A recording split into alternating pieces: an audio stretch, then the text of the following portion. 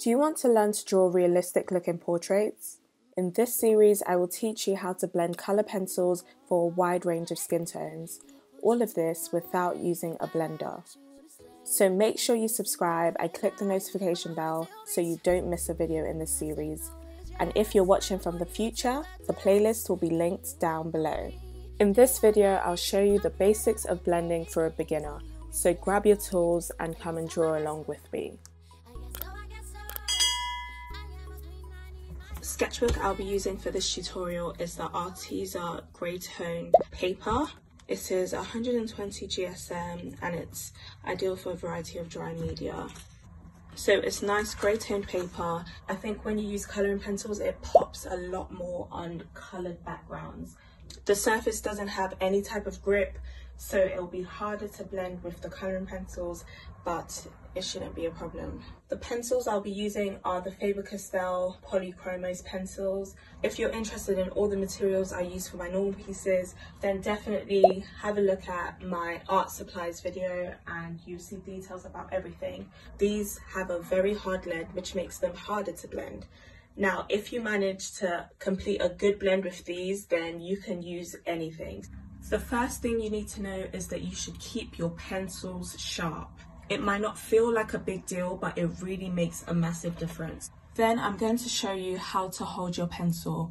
So depending on how you hold your pencil depends on the kinds of strokes you can produce. Holding your pencil closer gives you firmer, harder strokes. It's generally if you want to cover an area with more pressure. Holding the pencil further away gives you lighter strokes. Also, my hand is more loose when I hold it further, but this is a great kind of technique you need where you've got a large area that you just need to sweep colour on.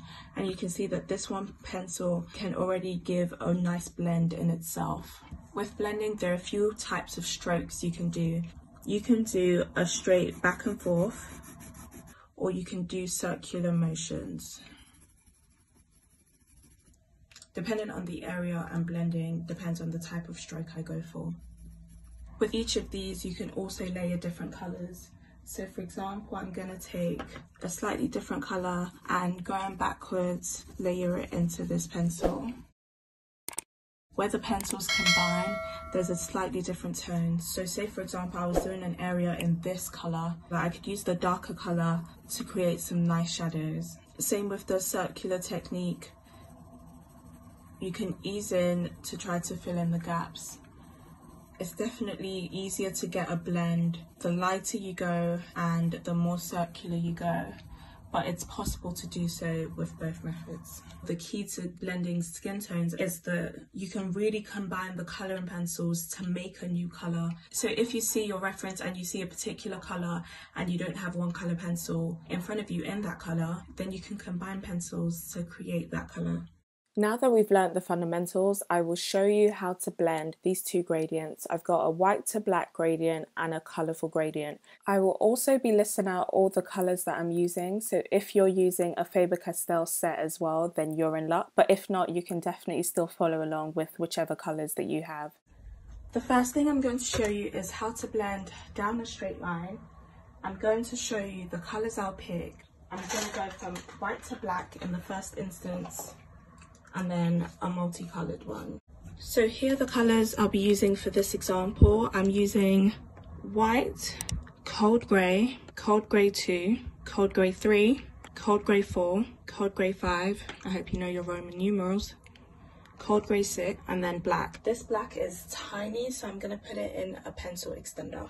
I've got it in this Derwent pencil extender, and it's great because now I can use it like a normal pencil. First thing you want to do is to lightly map out where all the colours are going to go.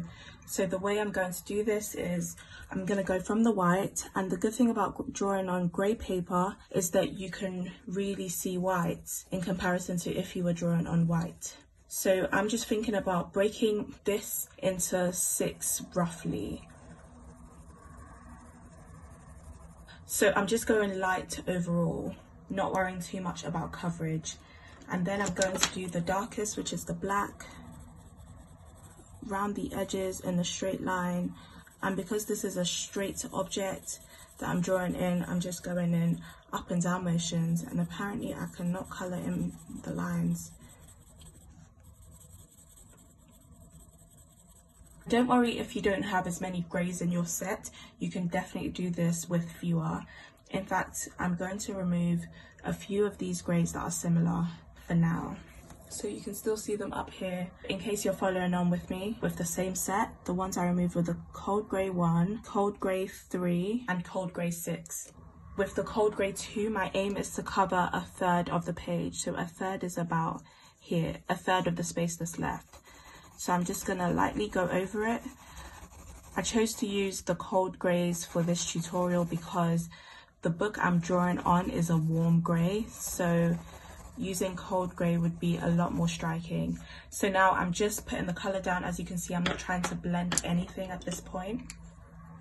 Then I'm gonna cover another third, and there is a little bit of a jump between the cold grey 2 and the cold grey 4, which is what I'm using now. And if you notice, on the edge of this section, I'm not trying to keep it in a straight line. I want it to be as feathered as possible. That's what will help it blend as well. And now for the last third on the page, I'm going to use the cold grey 5. And again, I'm just going kind of rough, just wanting to map out where I want things to go. Now that I've mapped it out, I can see that I want a longer, lighter transition. So by that I mean I want to improve the mid-tone greys that I have. I'm going to take the white again, and now this is where you need to be careful. On the top edge, I'm going to hold the pencil closer to the bottom, and for the actual edge, I'm going to go in the opposite direction that I've been blending in, and you can see that it produces a more opaque colour. I'm also going to press hard on the rest of the section to fill it in. Going in this way has made a very strong white, and I'm going to go down nearly to where I meet the cold grey 2 line, and I'm going to start going over the edges of the cold grey 2.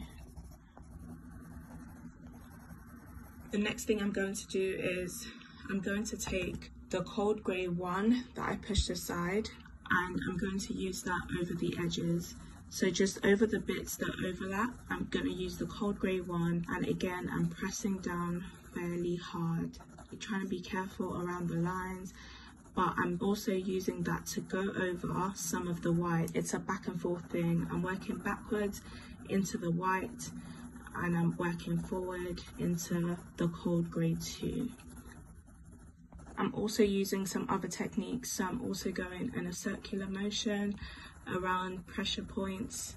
Next, I'm going to take the cold grey 2, which is the main colour we used for this section, and from the point where it reaches the cold grey 4, I'm going to start lightly going over that section just to help its blend.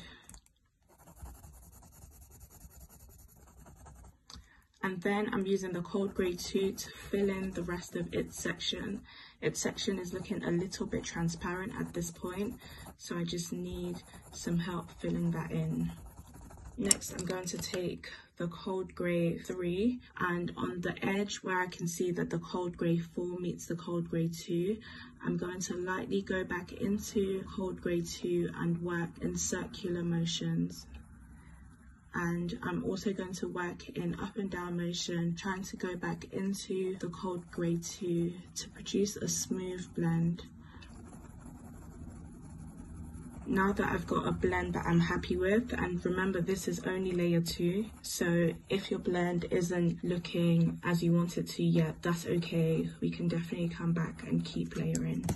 Oops. So now that I've got a blend that I'm happy with, I'm going to use the cold grey 3, and I'm going to go down a little bit more towards the bottom. This is the point where we meet the cold grey 5, so it's fine that this blend isn't fine yet because we can still use the cold grey 4 to help us. Next, I'm going to take the cold grey 4 and I'm going to go in circular motions upwards towards cold grey 3. And honestly, it all just comes down to trusting the process. I always mention in my speed drawing videos that drawings go through an ugly stage, and it just takes persistence, perseverance and patience to get over that stage. If I stopped a drawing every time I thought it was looking awful and it wasn't blending and it wasn't cute, I would have no drawings in my portfolio right now. So with cold grey 4, I am blending upwards into cold grey 3 and downwards into what will now be cold grey 5 and 6. After doing that, I'm going to go with my cold grey 5 and I'm going to blend in circular motions at the transitionary point, and I'm going to blend downwards into the black. I'm going to take cold grey 6 and I'm just going to blend upwards into cold grey 5, trying to think about its transition into black. And again, I can't colour inside the lines. Please do better than me. I'm going to go circular upwards and then faintly downwards into what will be black. Finally, I'm going to take the black and I'm just going to go in the opposite direction. I'm going to go over this line so that I hide my sins. And I'm going to go as hard as I go. So this is the same kind of pressure I put when I was using the white at the start. Because I know those colours, this is an area of no transition at all. I'm trying to get the most opaque colour I can. And with that, then in circular motions, I'm blending upwards. So now this is what it's looking like. It's looking like a really nice blend. I can just see areas that I want to fix. So I can see that the transition between the black and the grey here isn't as seamless as it could be. And the transition between the light grey and the grey there. So I'm just going to keep going with the techniques, going back and forth with the colours, trying to produce a blend that I'm ultimately happy with.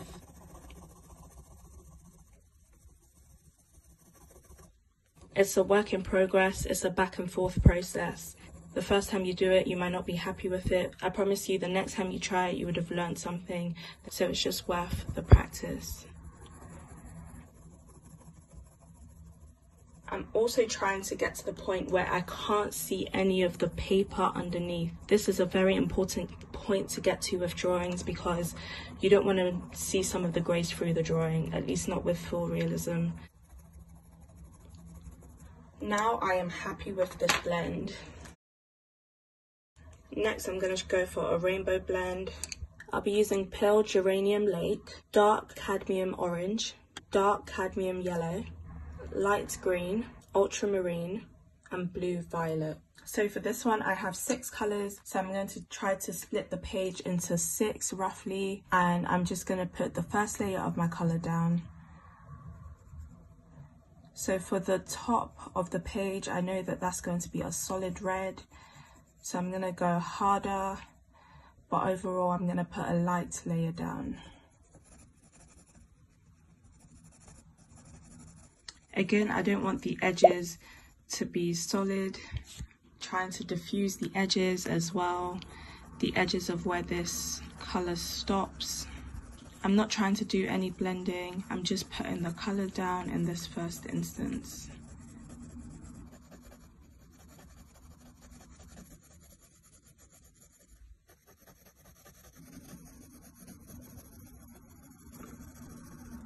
With the colours placed down in this manner, it is possible to be able to blend these. However, I'm going to choose some transitionary colours to help with that process. So for the red to orange blend, I'm going to use this light cadmium red, and I'm just going to use this in the points where they overlap.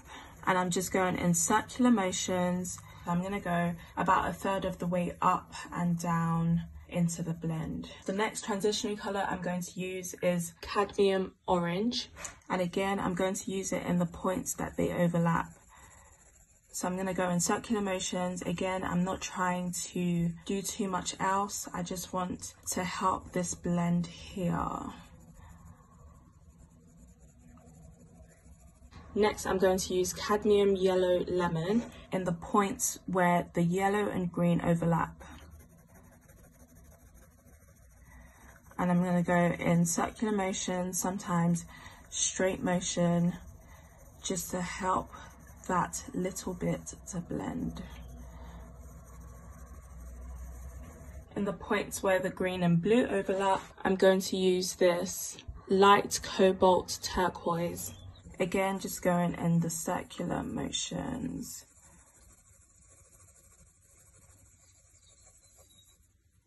in the points where the blue and purple overlap, I'm going to use cobalt blue greenish, and I'm guessing that's around here, and I'm just going in circular motions once again just to help ease the blend. These 5 are the transitionary colours I've just added in. Now this might look a little bit crazy to you, but now is the time to do the back and forth to try to get it to really blend. And this is where the perseverance comes in. So I'm going to go with my first red, which is Pale Geranium Lake. Try to get an opaque top.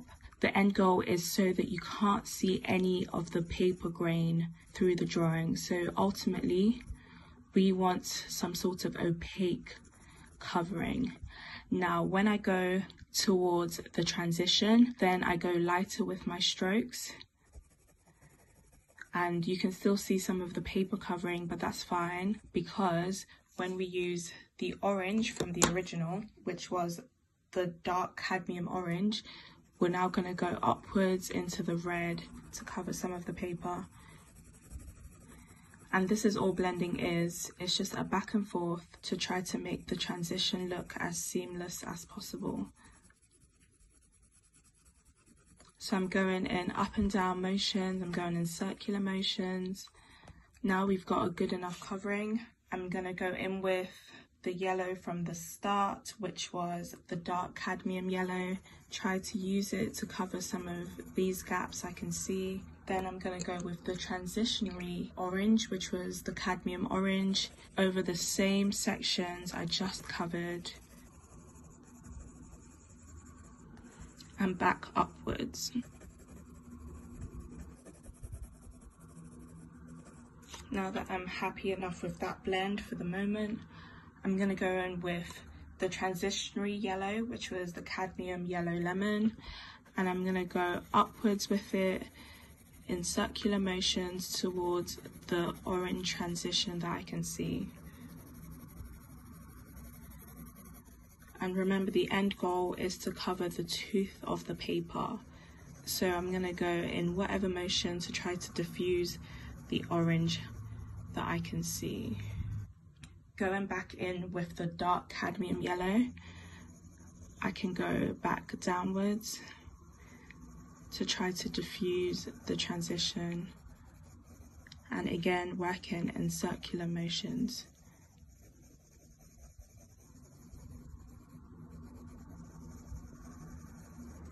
Now that I've got that somewhat diffused, I'm going to use the cadmium yellow lemon to go downwards towards what will be the green transition. I'm just going super light because I know I'm about to do some blend with the green. Now taking the light green, I'm going upwards towards the yellow, and at the same time trying to diffuse this blue edge that I've got here. And you can see that because the pencil is sharp, it's able to make way through the tooth of the paper to put its own color down. If the pencil was blunt, everything would just be a blurry mess, which is sometimes good for blending, but sometimes you really need the color to come through as well. Now that I've got a nice blend of green into the yellow, I'm gonna go downwards towards this blue to help its blend. Then I'm using the light cobalt turquoise, and the aim of this is just to diffuse where that blue starts, and I'm going in circular motions in the opposite direction, just trying to diffuse this in the best way, and then I'm putting down its own color so that you can actively see it. Now I'm going to go in with the ultramarine blue, and I just want to cover this section of the drawing where it gets into a deeper blue to help with that blend. Going back in with the cobalt turquoise, we really want this blend to be as seamless as possible. Finally, we're going to go in with the last color, which is the blue violet, which is a purple.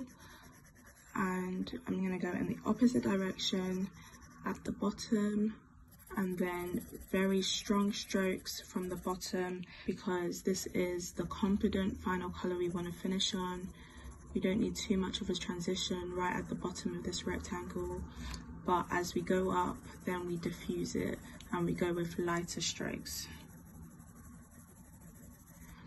When you do lighter strokes, they usually go quicker, so you can extend it as much as you need to. Now that we've got layer 2 down, it's a good blend, but I'm just going to keep working at it so that I have a more vibrant green gradient here. The yellow kind of starts here and then the green is lost in the blues. So I'm going to go over it and try to make the green a little bit higher, make a nicer blue blend, and an overall opaque color scheme. So I'm going to go in with the green, and I'm pressing harder with the pencil because I know that I'm sure of this color right now. So I'm just going in upward motions and trying to go into the blue as much as possible as well. I'm going to go back with the yellow, and again, much more confident strokes for the final layers, and back upwards and into the green. This green blue diffusion, if you're anything like me being a perfectionist, it's going to take some work to get it to a good enough point, but with work we'll definitely get there. I'm taking the yellow all the way down here as well, because I'm just trying to diffuse the blue. And this yellow and blue, obviously, you know, blue and yellow combine to make green, so it makes the blue light enough for me to be happy with the green that it's given me. And I'm happy with the green blend. I'm going to take this light turquoise blue and use that for this blend.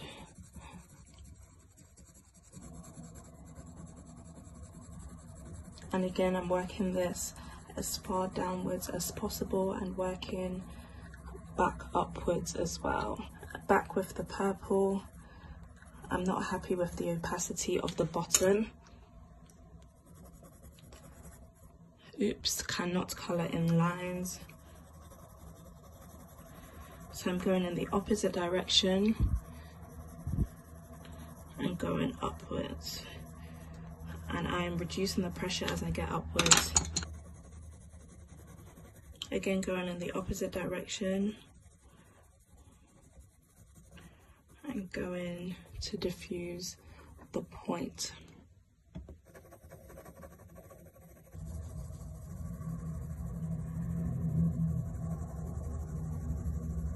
And again, I'm going to try to make its own new bottom since I can't colour in lines. Well done for getting to the end of this video, and if you are drawing along with me, well done for completing this blend. I would love to see your blends on Instagram, so make sure you tag me at Temi_Danso and I will give it a like. Thank you so much for watching this video. Stay tuned for the remaining parts of this series, and I will see you on my next video. Goodbye. Amazing God is eyes, but my heart still beats. When I say no, it's yes. I'm putting you to the test.